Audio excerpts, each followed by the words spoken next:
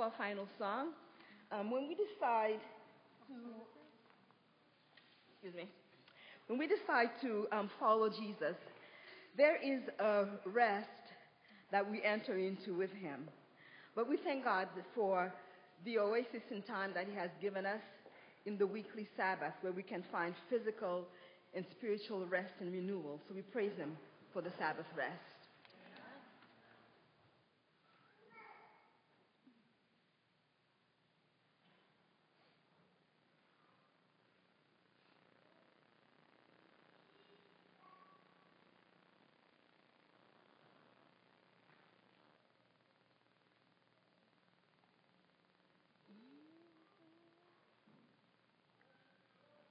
We're just waiting for technology to kick in.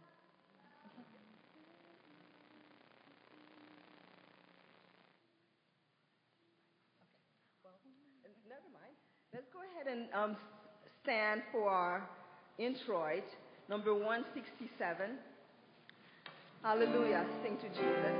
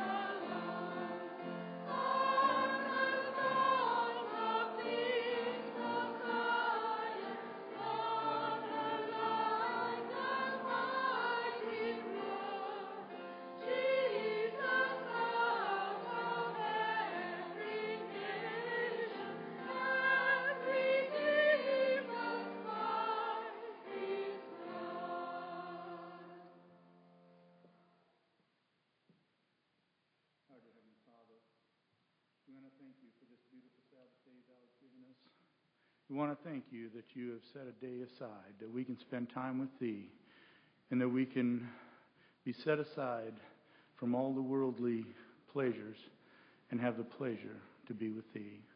And we thank you for this beautiful facility that thou hast provided for us, that we can come and worship.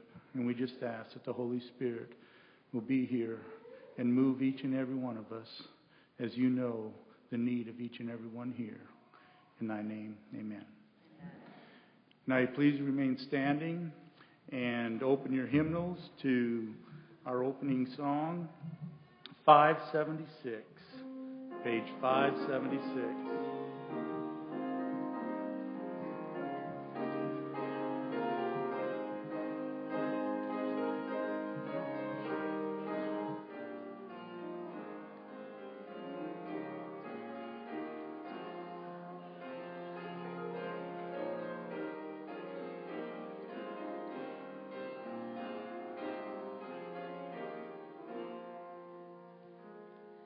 Awake, awake,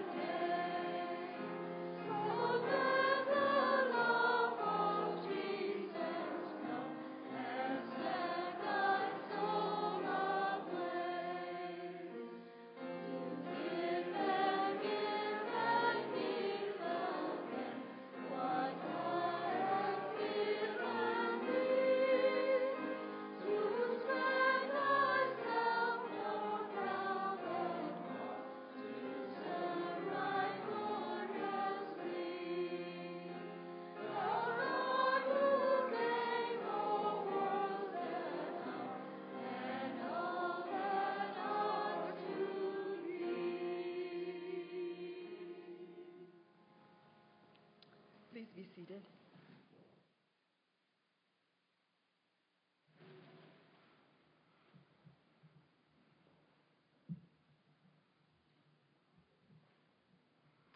And we'll now have the scripture reading by Molly.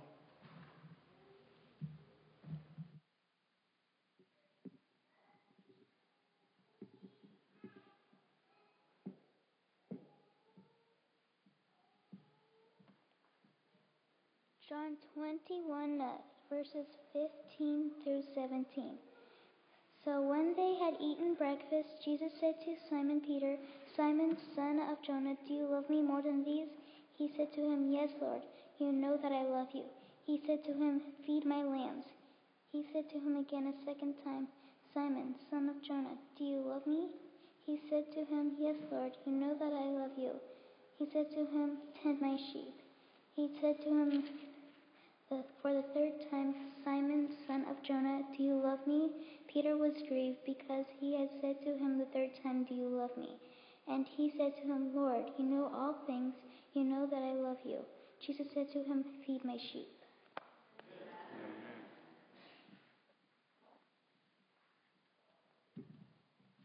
Let's kneel together as we come before the Lord in prayer.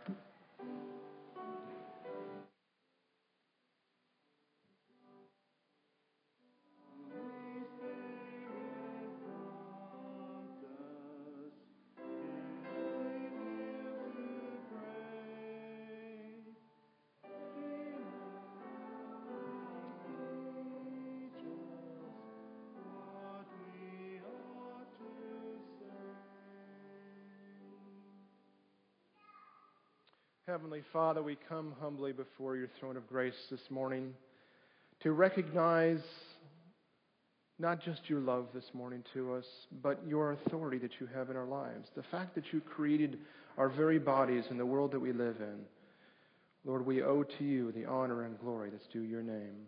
Father, as we come before you, we open our hearts to you.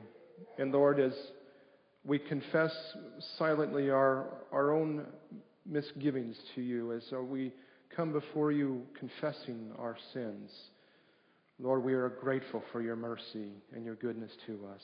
Thank you for your forgiveness through Jesus Christ, our Savior and our Lord. This morning, as we come to you once again, we are grateful for this Sabbath day that you've given to us to worship you. Lord, we're thankful for this time of rest, of true peace in a world that needs more peace. Father, I pray that your Holy Spirit will touch each one of our hearts through the message today. Lord, we've already heard from our young people in our Sabbath school, and we're so grateful for the way that you have touched them, and Lord, that you have led them and their families in their classrooms. Father, we give you the praise and the glory this morning. We thank you for the privilege of calling us, each one, to service for you. We thank you for the hope that we have in eternal life. And Lord, we pray these things, and we thank you for answering our prayers in accordance with your will. In Jesus' name, amen.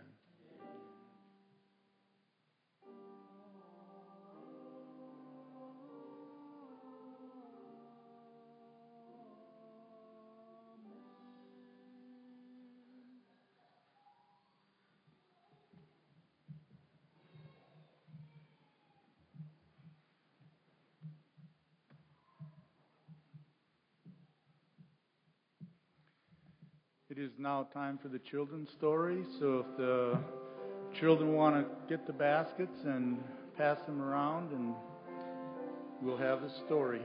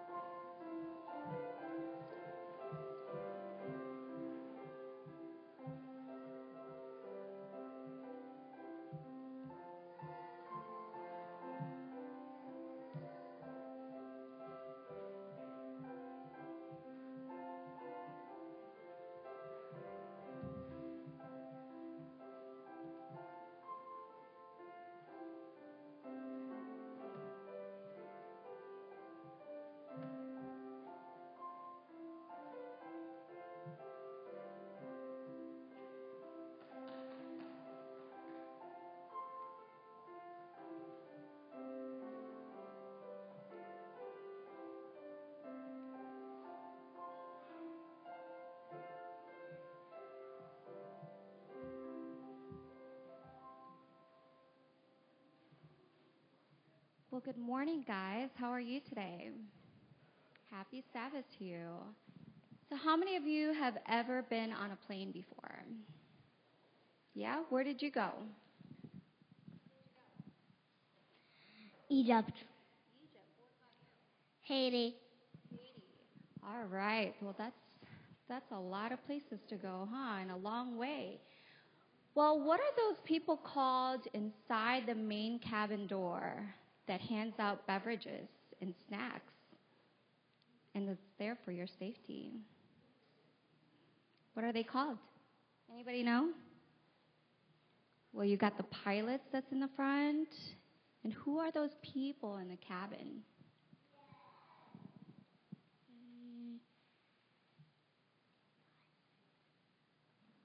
Pilot? And don't say stewardess. They're flight attendants.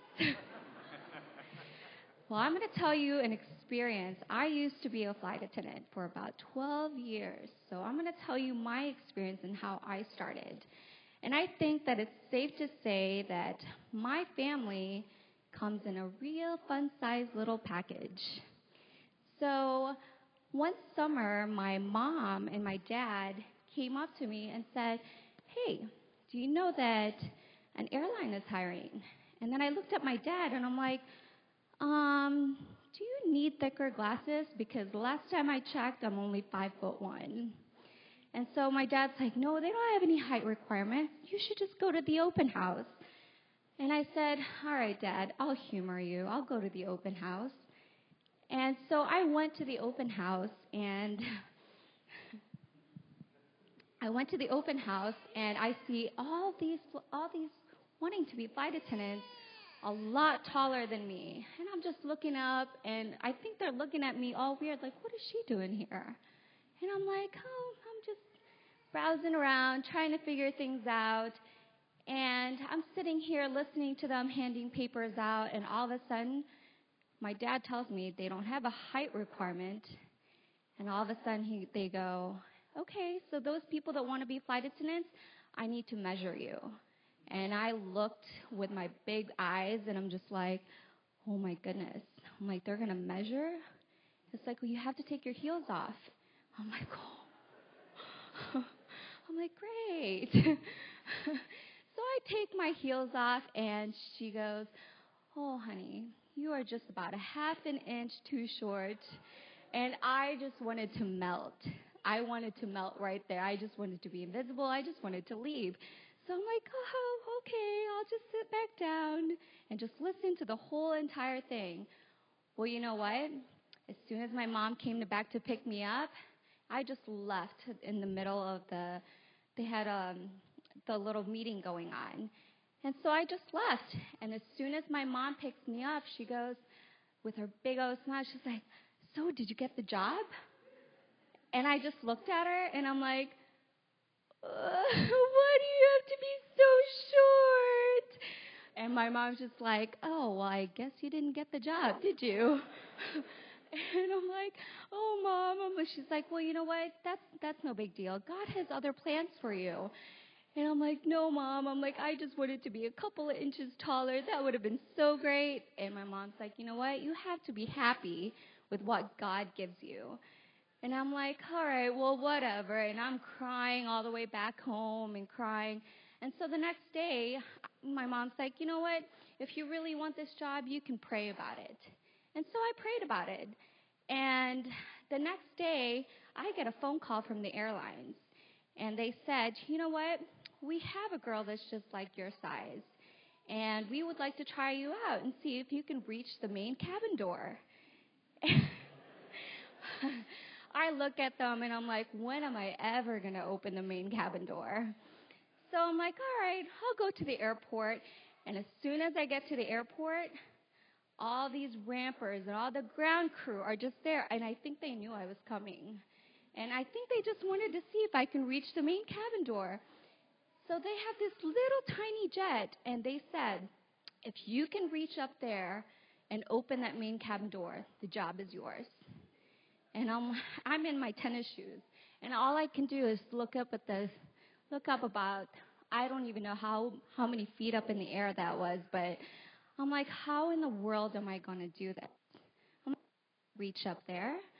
And so I'm like standing there, and she's talking, and all I can think about is saying a little prayer. I'm like, if this is what you really want me to do, God, then you'll help me. So I honestly, as soon as I looked up and she's like, you ready? I'm like, yep.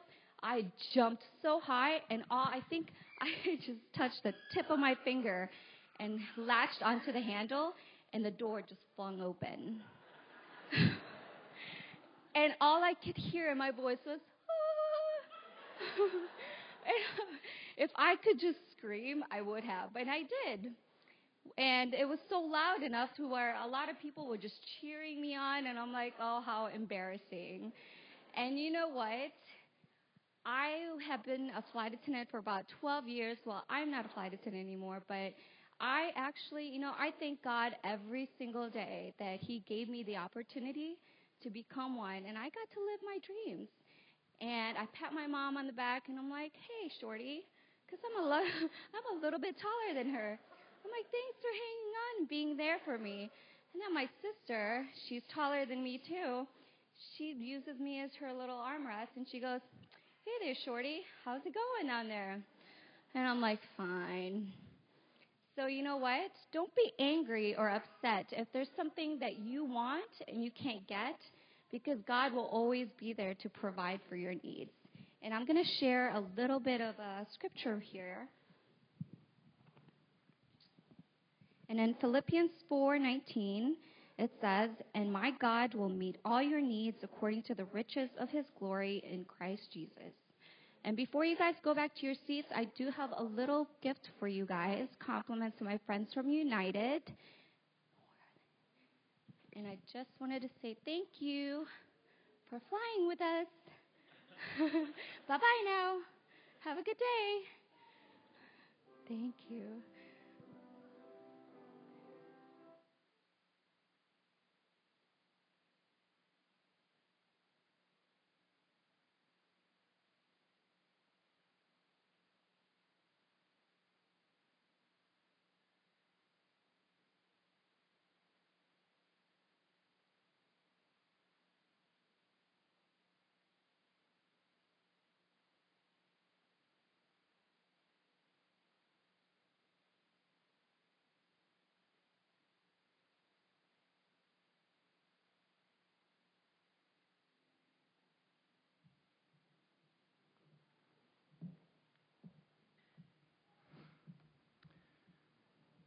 Now, at this time, our presentation of gifts will be given to us by Mark, and I just want you to remember that all the loose offering goes to the local church budget. So if you want your offering to go to something else, make sure you mark it on your tithe envelope.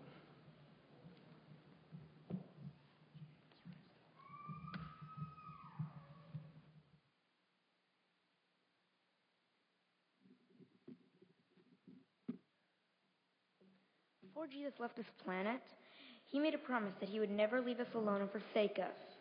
He would send another helper, comforter.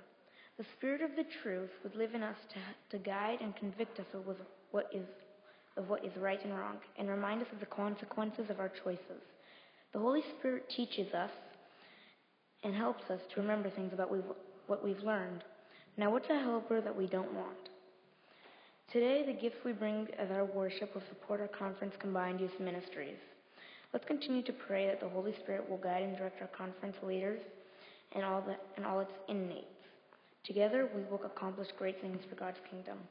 Will the deacons please stand? Let us pray. Father, we thank you for the provision of the Holy Spirit. Thank you for the provision you have made, empowered, and guide your people. Please bless us with a fresh filling of the Holy Spirit as we present these gifts to you. Grant wisdom and boldness to our conference leaders as we partner them today and always. In Jesus' name we pray. Amen.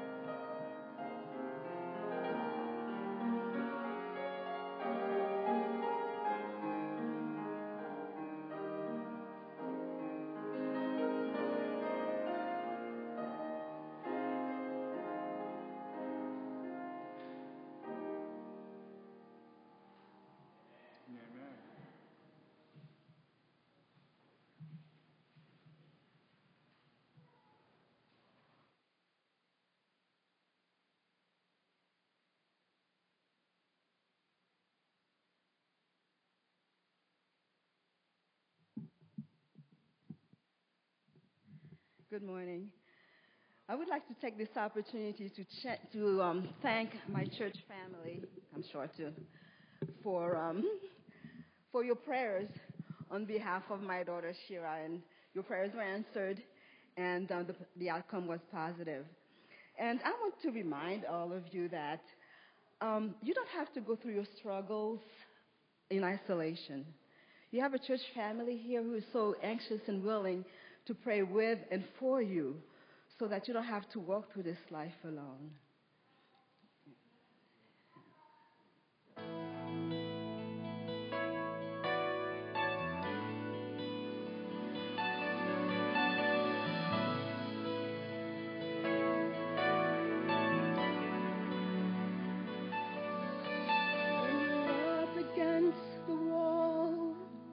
And your mountain seems so tall, then you realize life's not always fair. You can run away and hide, let your whole self decide, or you can change your circumstances with a prayer. When everything falls apart, praise His name. When you have a broken heart, just raise your hands and say, Lord, you're all I need. You're everything to me. You can take the pain away. When it seems you're all alone, praise His name.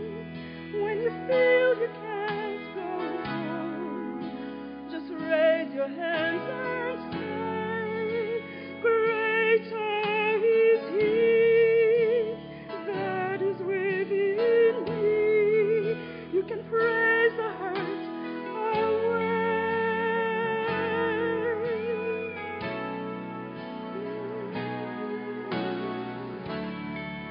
If you just praise His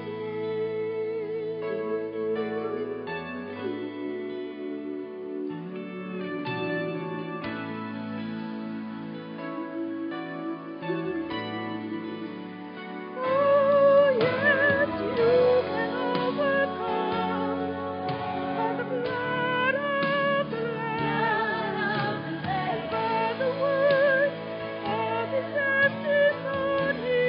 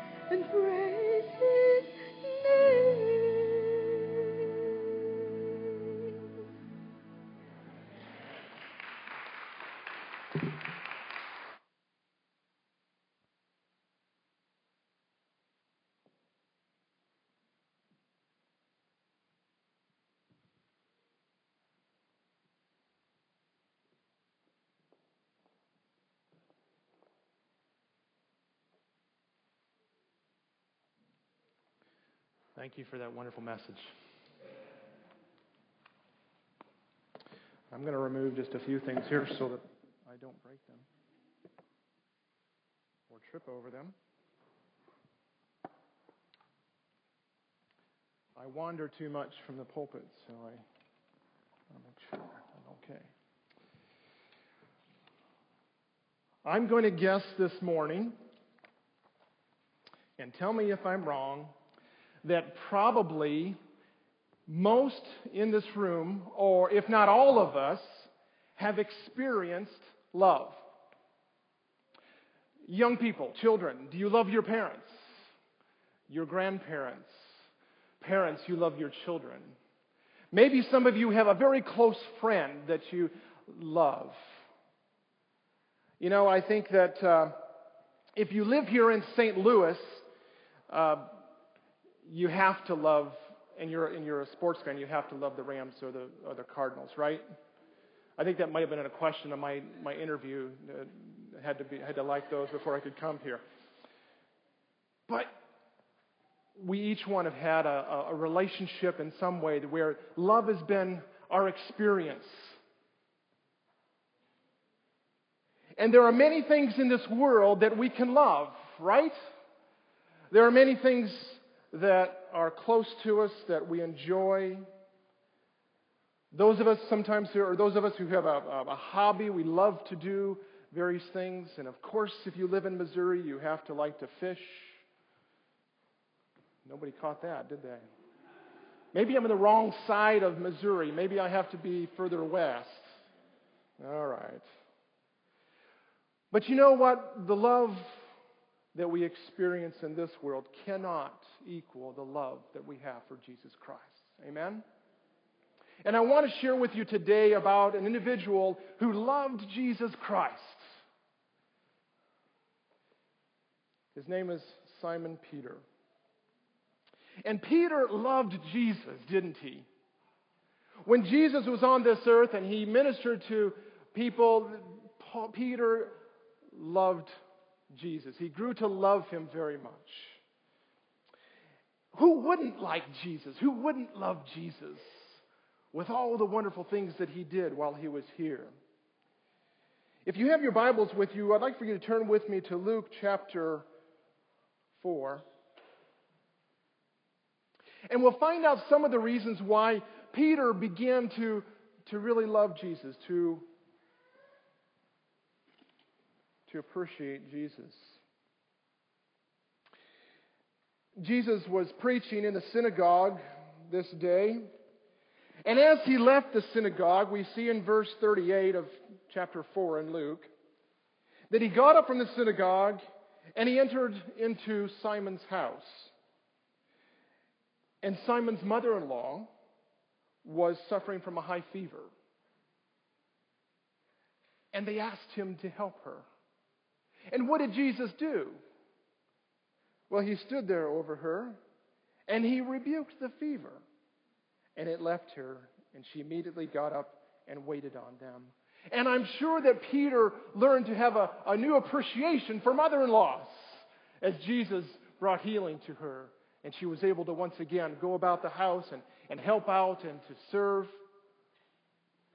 Peter began to appreciate the power that Jesus had to heal, didn't he? Well, speaking about fishing, I know that Peter liked to fish.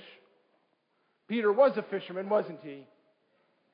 And we read later on here in Luke chapter 5 about Peter's experience once again with Jesus.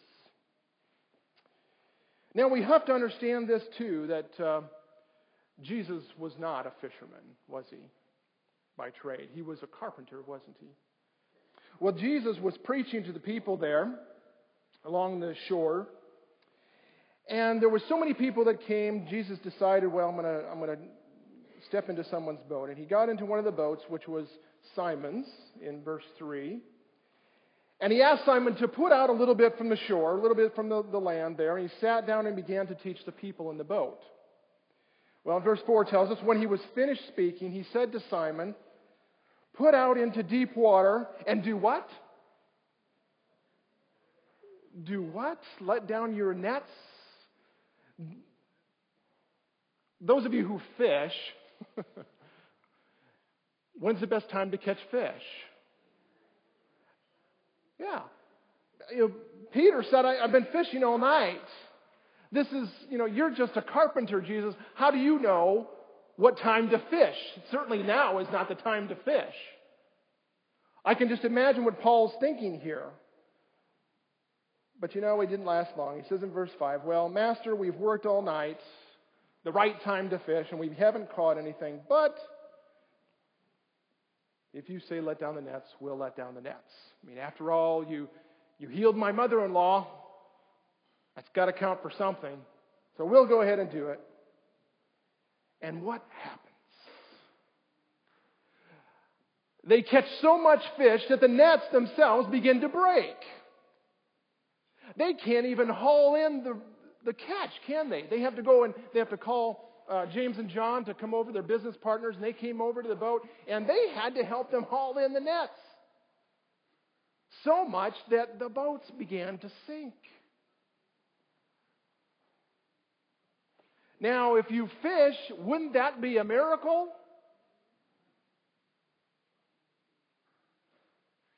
And Peter comes to Jesus, and he says something very interesting here. In verse 8, he says, Go away. Go away from me, Lord, for I'm a sinful man. I can just picture Peter there saying, Go away, as he's holding on to Jesus' legs. Peter didn't feel worthy of this wonderful miracle. But I think that Peter's love for Jesus grew even more, don't you? As he witnessed this wonderful thing. And Jesus says to him, Don't fear. Don't worry, Peter. Now you're going to be fishing for men. And as they got back to the shore, the story goes that they left everything that they had. Now, if I were a fisherman and I were in business and I just caught a huge load of fish and to the point where my boat was sinking, what would you do? I'd sell it. I'd go right to the market because, fresh fish is better than moldy fish. So I'd go right to the market and I'd try to sell that. But that's not what Scripture tells us, is it? Peter loved Jesus so much for what he's shown him that he said, I'm willing to give up all of this cash and follow you. That's love, folks, isn't it? Well, Jesus showed his love for the people so many different ways, and Peter learned to grow and to love Jesus. Jesus healed other people. Jesus fed thousands of people, didn't he? And Peter stands back and he watches all this happen in awe of this wonderful person. Yeah, Peter loved Jesus. Jesus even commended Peter one time because Peter recognized his true identity, didn't he? You remember that? Jesus asked him, Who do you say that I am? And Peter raises his hand and he says, You are the Christ, the Son of God. And Jesus says, You're right. And the Holy Spirit led you to say that, Peter. Peter loved Jesus. There was a time, too, when they were out in the boat once again, and this figure was approaching them from out of the dark. And they said, Look, a ghost, right? The disciples, as they saw this, whatever it was, coming to them. And Jesus calls out to them and says, No, wait, it's me. And what does Peter do? Because of his love for Jesus, he says, If you are Jesus, let me do what? Let me step out of this boat and come to you. Now, let me ask you a question. If you had a friend that you loved dearly, and they were walking across the water and coming to you in a boat, would you say to that person, if you really are my friend, would you let me come out onto the water and walk to you? How many would do that? Oh my. Peter must have really loved Jesus. to be able to step out of that boat, to have the confidence to step out of that boat and walk to Jesus. And he did, didn't he? Well, for a little while anyway.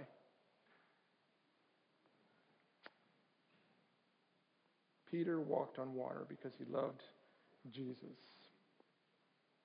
Jesus even prayed for Peter, didn't he? Let's take a look at that. Luke chapter 22. Jesus prayed for Peter.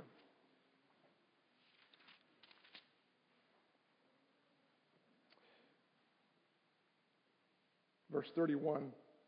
Jesus says to Peter, Simon, Simon, behold, Satan has demanded permission to sift you like wheat, but I have prayed for you that your faith would not fail. Jesus says, I prayed for you. How many of you, when you have a friend, when you have someone that you love pray for you, doesn't that really endear you to them? You know, when someone comes to me and says, you know what, Ken, I'm praying for you in this particular difficulty or that difficulty. I'm praying for you to have more faith.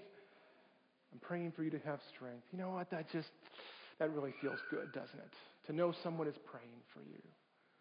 Jesus prayed for Peter, and Peter loved Jesus for it.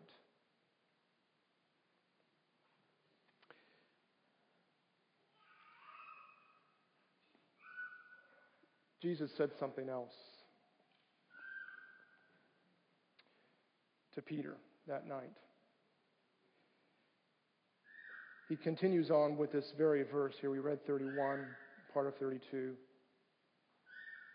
Jesus says, once you have turned again, strengthen your brothers. And Peter said to him, because he loved him so much, he said, I'm willing to do anything for you, Jesus.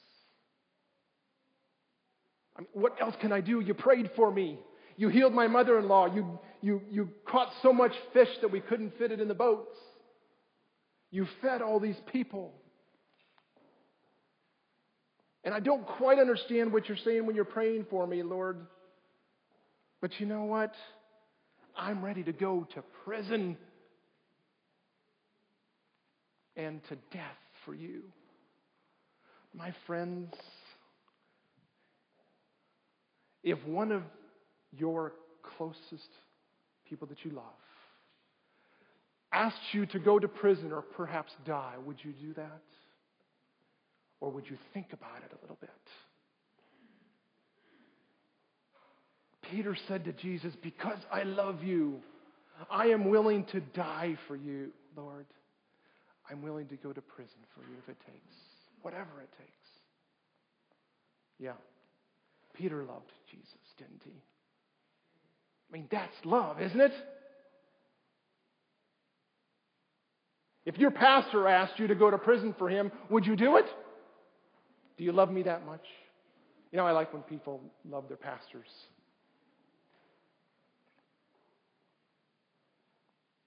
Would you die for your pastor? That's what Peter said.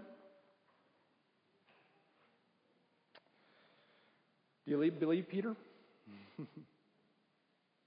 Jesus needed to say this to Peter because I think Peter needed to hear this. In verse 34, Jesus said, Peter,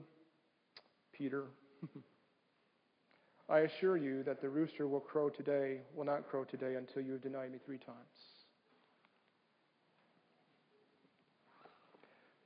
Peter would have none of that.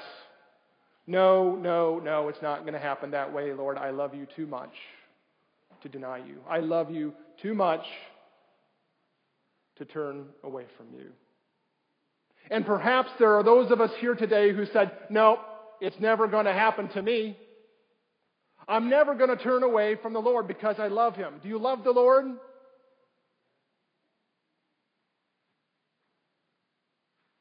Are we like Peter? No, it's not going to happen that way, Lord. I am going to go to jail for you. I'm going to commit my life to you no matter what it takes. Amen? Is that what we're willing to do?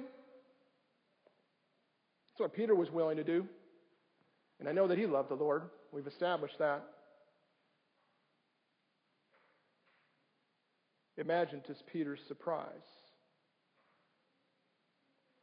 Even after saying to Jesus in Matthew, as he records it, even if everybody else, even if all these other disciples go away from you, I will remain true to you.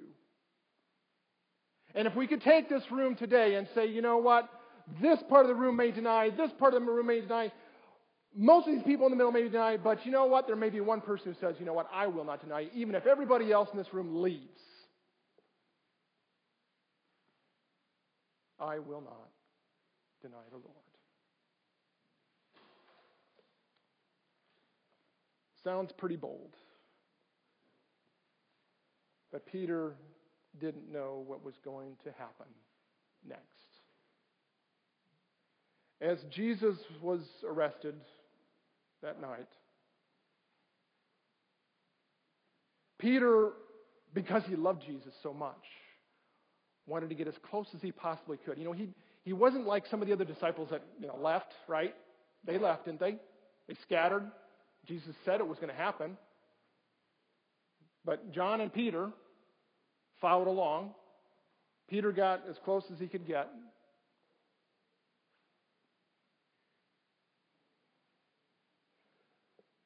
And when the time of testing came, Peter did just what Jesus told him would happen.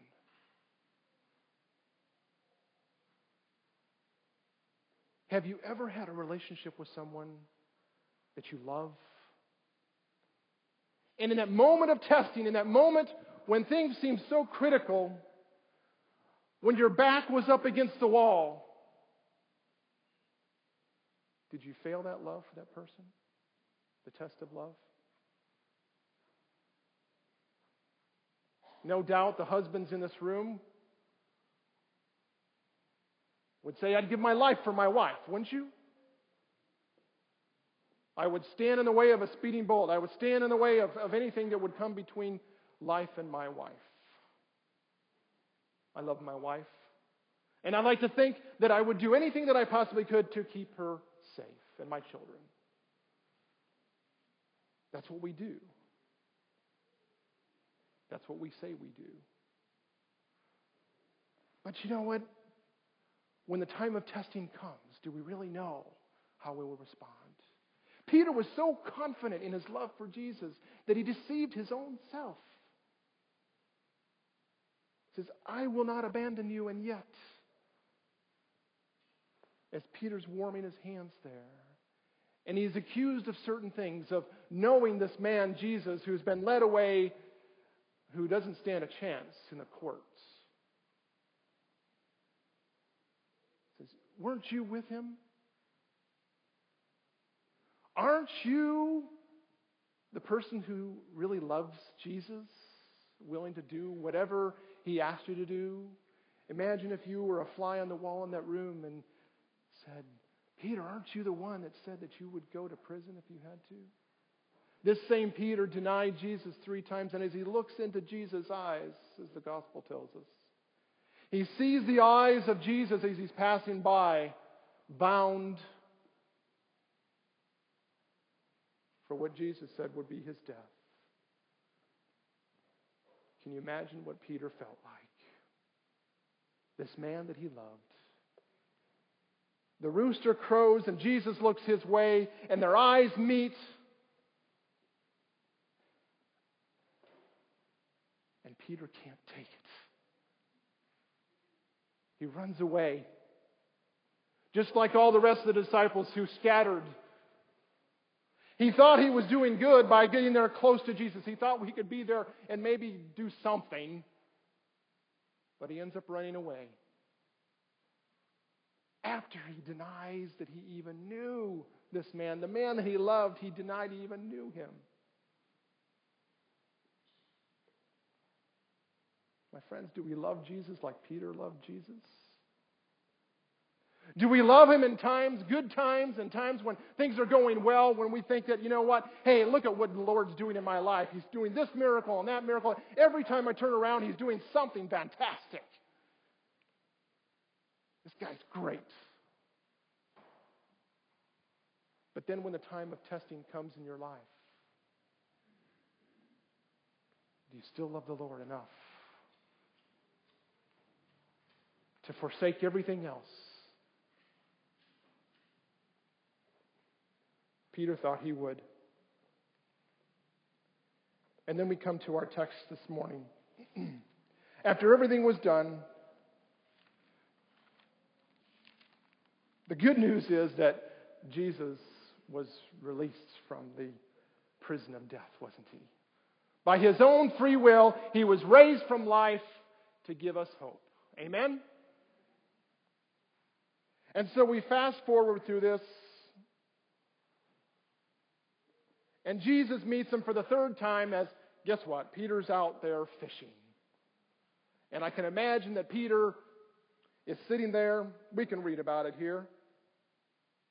The disciples were there in chapter 21 of John. And I can just imagine that Peter, although he witnessed Jesus' resurrection, he saw him in person, that there was something that just was eating at Peter. Can you imagine that? You just denied the person you said you loved. Things worked out fine, but now what? You're always wondering, what is he going to say to me now? What is Jesus going to say to me? So in verse 3, Peter goes back to something he's known for a long time, something he's comfortable with, and he says, I'm going fishing.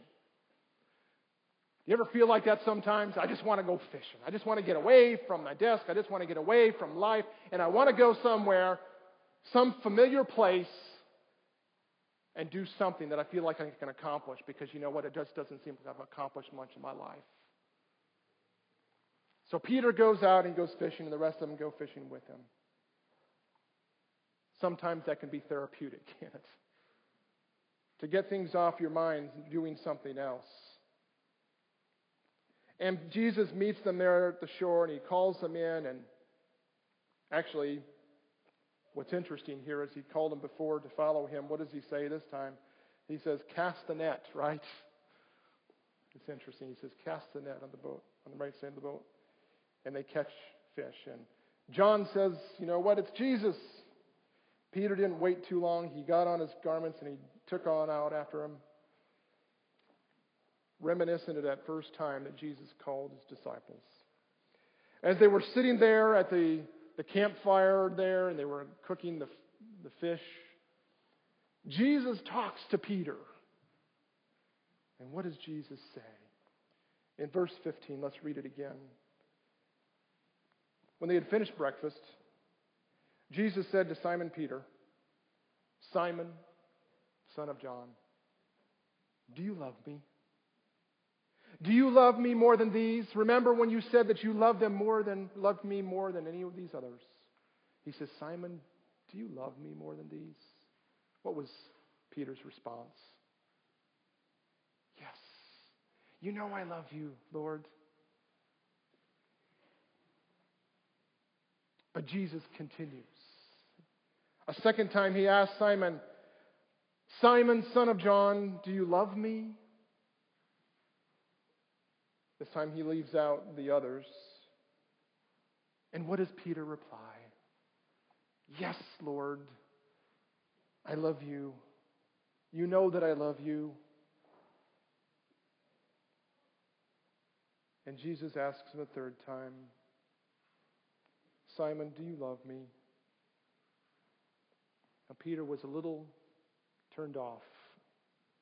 He was a little disappointed, perhaps, that Jesus would ask him a third time. We'll find out here just in a moment, perhaps, how this played out. Because, in the English language, there's something lost in the translation here in this particular passage. But Jesus asks him a third time, and Peter just, I'm sure, sighed. Said, Lord, you know everything. You know that I love you. All three times that Jesus asked Peter, if you love me, he gave him a commission each time, didn't he? What was that commission? To feed my sheep. Wherever their experience is, wherever their spiritual life is, I want you to take care of my sheep. Wasn't Jesus the shepherd? Isn't that what he said when he was here on this earth? I am the good shepherd. And he says to Peter, I want you to do as I have done. I want you to shepherd my sheep for me. He could just as well have been talking to each one of us here in this room. He says, I want you to shepherd my sheep. But I want to dwell on something else in this text. I want to dwell on this idea of love. And what Jesus was saying and what Peter was saying. Because both of them used the same word, didn't they? And for those of you who are scholars and those of you who have studied this passage, you will know that there's a little bit of difference in what Jesus is calling love and what Peter calls love. There are two different Greek words that are used in this passage for love. And I'm sure that many of you are familiar with at least one of them. Jesus, when he asked Peter the first time, he said, Peter, do you love me? He used the word agapeo. You've heard of the word agape, right? When Peter responded to Jesus, he responded with a different word, phileo. Jesus says, do you agapeo me? Peter says, I phileo you. Well, what's the difference? Marvin Vincent, in his book called Word Studies in the New Testament, talks about these two words. He says, phileo emphasizes the affectional element of love, and agapeo, the intelligent element of love. Do you see the difference? There's an affectionate level of love, an emotional sort of love, a brotherly sort of love associated with the word phileo. And then there's this intelligent element. There's this principle-minded. There's this, you dare say, logical side of love that's described in agapeo love. And Jesus is asking Peter, do you love me in a way that's intelligent? Do you love me in a way that's principled? And Peter responds to Jesus by saying, well, I love you as a friend. Do you see the difference? Jesus is looking for something a little bit more than what Peter has to offer.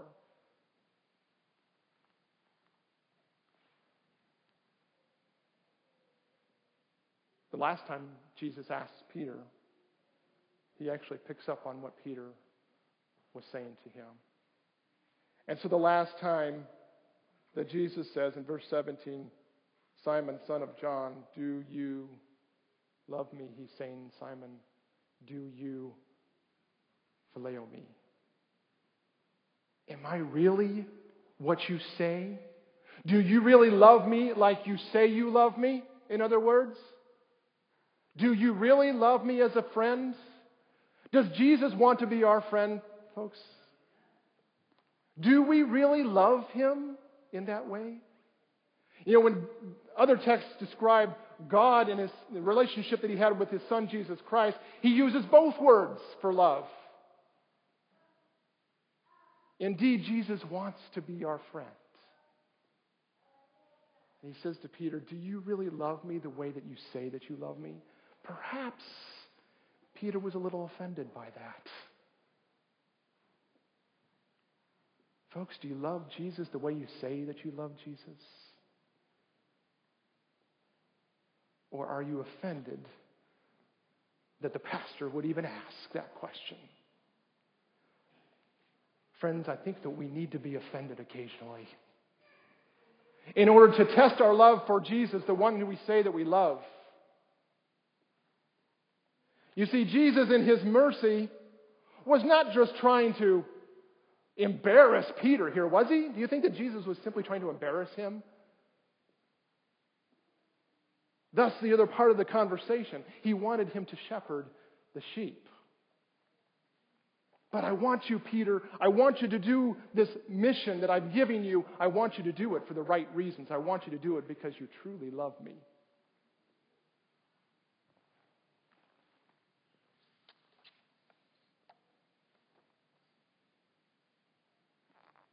In the book Desire of Ages, Ellen White writes this. She says, the question that Christ had to put to Peter was significant. He mentioned only one condition of discipleship and service. Lovest thou me? he said. This is the essential qualification. Do I hear an amen to that? Jesus says, do you love me? This is essential, she says. She continues, though Peter might possess every other ability, if you will, yet without the love of Christ, he could not be a faithful shepherd over the Lord's flock. Knowledge, benevolence, eloquence, gratitude, and zeal are all aids in the good work, but without the love of Jesus in the heart, the work of the Christian minister is a failure. That's powerful. You can do everything. You remember 1 Corinthians 13, what Paul talks about there, don't you? He gives this list of things that you can do for the Lord. But if you don't have love, it's a failure. Do you agree?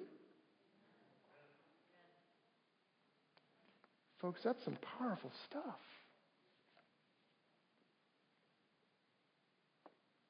On page 816 of the same book, she says, heretofore Peter had known Christ after the flesh, as many know him now. But he was no more to be thus limited. He knew him no more as he had known him in his association with him in humanity. She said, before Peter knew him in the flesh, Peter knew him as a friend. Peter knew him in a limited sort of way. He had loved him, she says, as a man, as a heaven-sent teacher. He now loved him as God. He had been learning the lesson that to him Christ was all in all. Now he was prepared to share in his Lord's mission of sacrifice. When we have the right love for Jesus Christ, we are ready for the mission that he's given to us.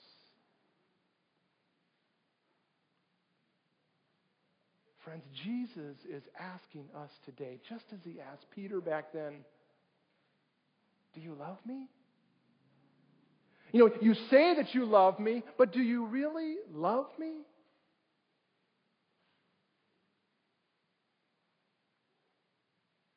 Friends, do you love Jesus Christ enough?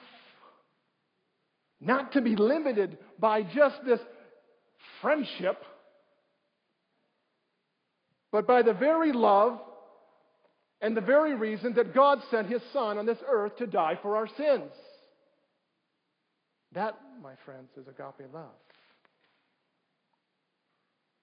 Jesus even said in Matthew 10:37 that if you love, phileo love, your mother or father, your son or your daughter, if you love your family more than me, what did he say? You're not worthy of me.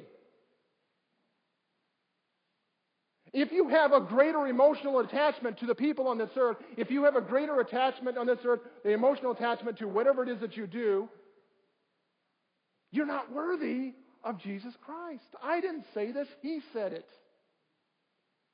My friends, we are limited when we don't love Jesus above everything else, even our own flesh and blood. It's that important. My friends, Jesus is inviting us today to have the kind of love that it's going to take to do his ministry effectively. Otherwise, we fail. We don't want to be failures, do we? Because ultimately, it leads to death. Jesus says of each one of us, Ken, do you love me? Do you love me the way you say that you love me? Do you love me more than anyone in this room? Or do you just profess that love for me? He says, Ken, you got to figure it out. You have to figure that out. He said to Peter, now when you convert, what the King James uses there in Luke, He said, Peter, this is when Jesus was praying for Peter, remember?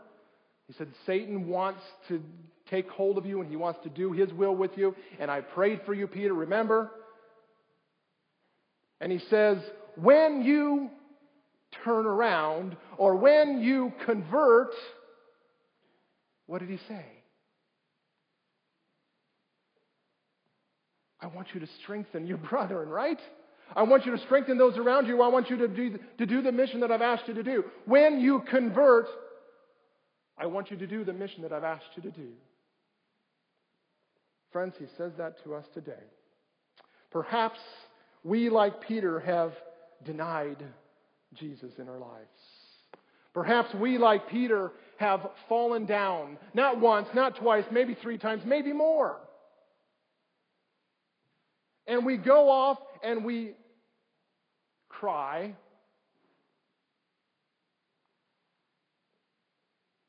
Particularly when we realize that Jesus knows what he's talking about. And Jesus says, when you've had a good cry, then get up on your feet. When you've converted, when you've realized that what you really need to do, then I want you to come follow me. And so, my friends, that invitation stands for everyone in this room who feels like they've been a failure. Do you feel like you're a failure sometimes? I know I do. I know sometimes I say the wrong things. I know sometimes I come and I just make a mess of things. And Jesus says, Ken, that's okay. Go have a cry, and then I want you to come back, and I want you to do my will. That's what he's saying to you today. Don't wallow in your failures. That's what Satan wants you to do. Satan wants you to be the Judas who says, I've had enough, and I'm going to go end my life, and that's all there is to it. Jesus says there's so much more to your life than what you think. I know I'm going over time here. I'm sorry. I hope none of you are getting too hungry.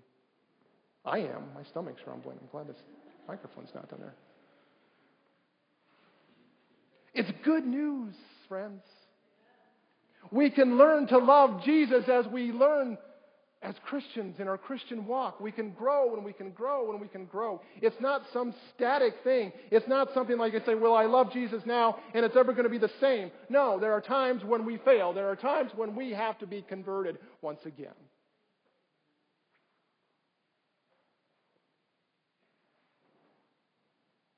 Peter had to learn, after 3.5 years with this man, that he learned to love, that he needed to be converted.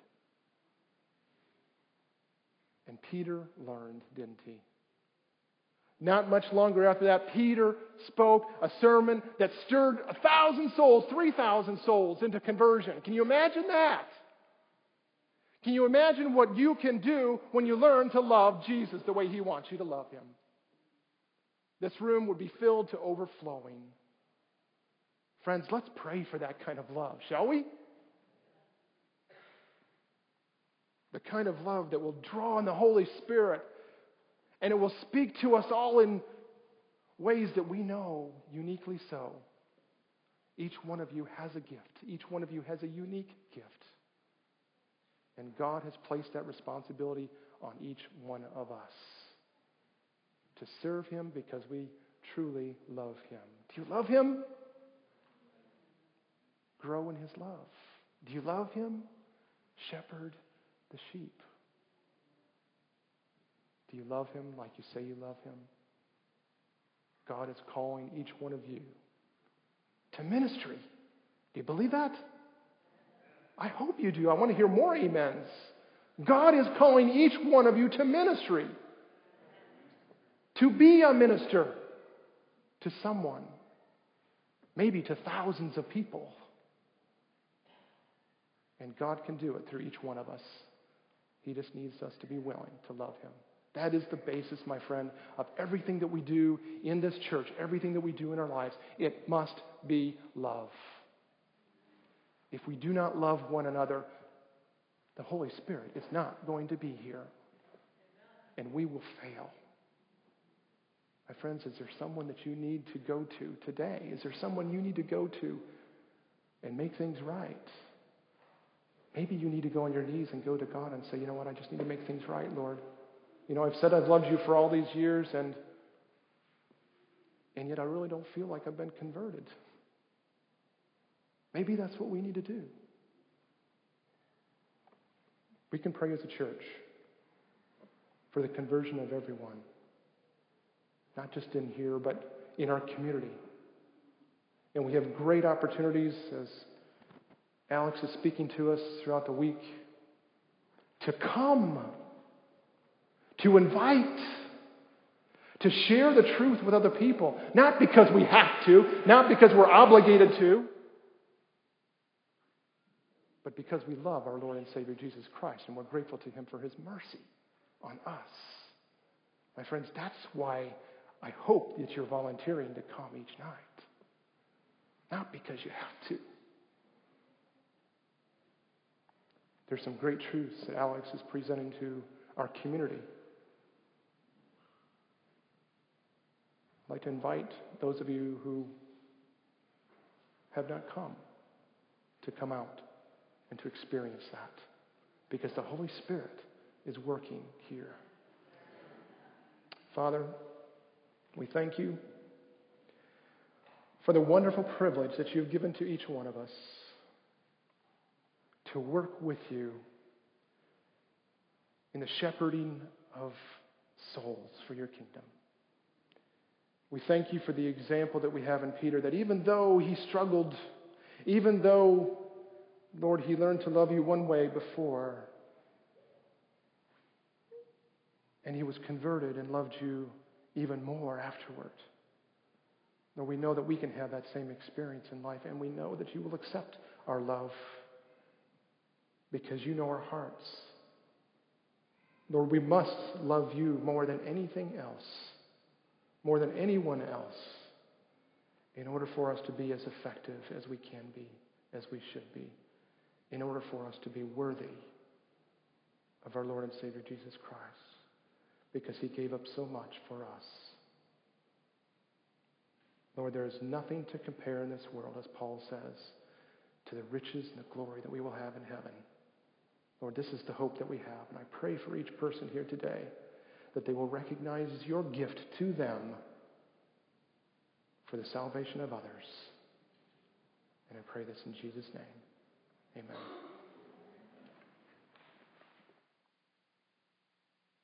Please sing. I want to invite Jason. Where are you? Oh, there you are. We want to take just a few minutes. Are we on for this? Or are we good? Okay. Why don't you come on up, Jason, and I want you to introduce someone. This was in your bulletins, and why don't you take that microphone there? This is a wonderful experience that we have, that we can be a part of as a church. Something happened with the new church in Acts. The Lord was doing great and wonderful things for the church, but something came up, and some people were being overlooked. The widows were being overlooked. And so the disciples thought they would get together and they would select some men to take care of the various needs in their community. And so they did that. And today we want to, we do that as a practice in the Adventist Church. And today we want to continue that practice by inviting one of our members here who has received the call and has accepted the call to ministry in the way of a deacon. And I've asked our head deacon, Jason Matthews, to come up and introduce him and have him come on up forward. And we want to recognize his leadership in the area of deacon for this church. And we just want you to be a part of this. Okay, so I'd like to be going to introduce him, Jason. Wael Galini, would you please come up and join us? As the pastor had mentioned, Amen.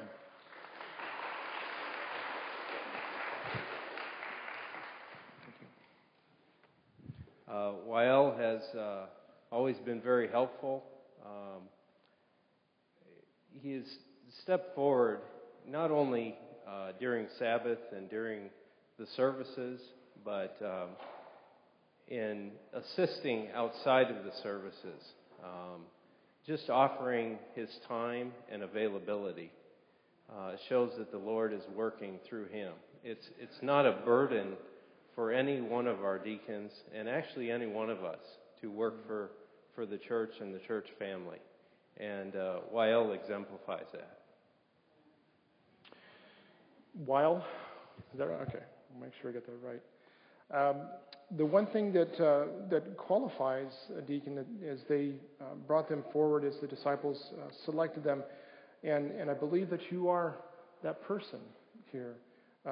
When they selected men, it was important to them that they select men who were of good reputation, men who were full of the Spirit. Can you imagine that? Men who had wisdom. And these were some of the attributes of these men that they selected. And I'm certain that God has ordained you already for this service. And we are simply here to recognize God's call on your ministry. And so today I want to gather around you. And I would like for all of the ordained elders to come forward. If you're not serving, that's fine. But all of the ordained elders, please come forward at this time. And I would like to surround YL with our prayers.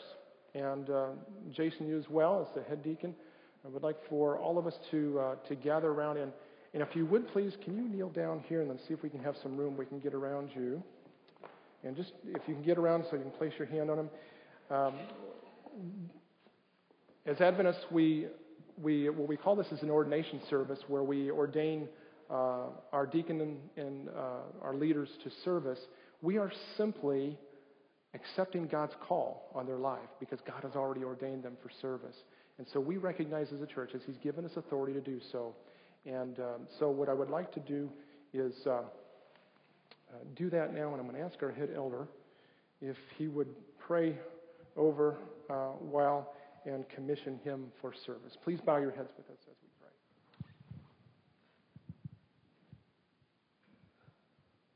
Father in heaven, Lord, we are so thankful for your faithfulness to us and your willingness to use us in our imperfect state. Lord, thank you for the gift of the Holy Spirit to inspire us to want to do more for you. Lord, I thank you for each person that's represented up here today and for their desire to want to serve you. And today especially as we recognize YL and his stepping forward saying, Lord, here am I, use me. I want to fill the role of deacon. I realize what's involved with that role, and I commit my heart and my service to you. Lord, we just pray for your Holy Spirit to pour over him, to fill him, and that he can desire more and more to want to do what you would have him to do in your name, and that all of these things would originate in you, from you, and for you, because only you are worthy of glory and praise. Thank you, Father, for hearing our prayer. In Jesus' name, amen.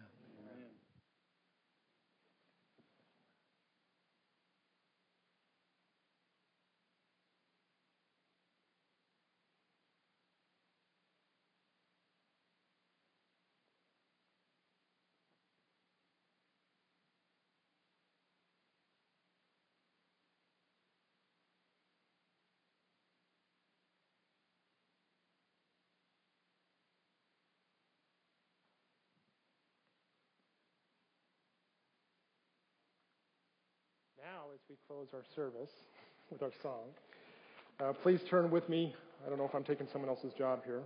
Number 531 in your hymnals.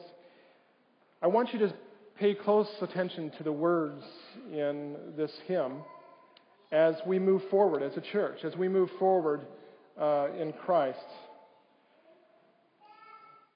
The last stanza I just want to draw your attention to, and I'll read it for you. This is hymn number 573, I'll go where you want me to go.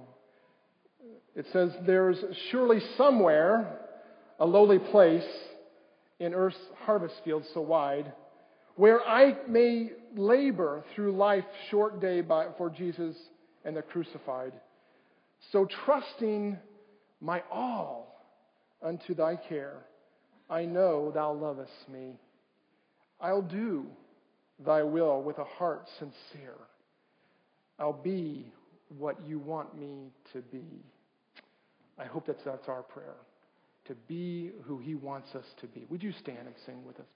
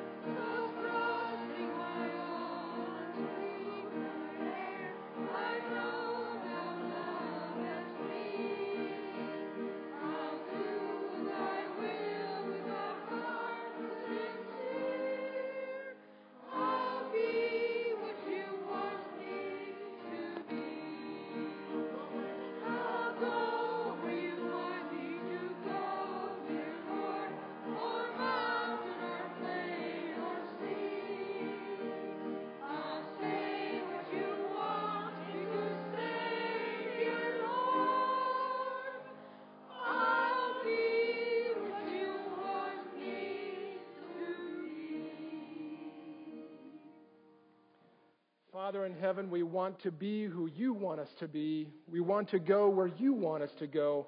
Father, help us to do that through your strength, through your Spirit, through your wisdom. Be with each one of us, Lord. May we love you the way that you want us to. In Jesus' name I pray. Amen.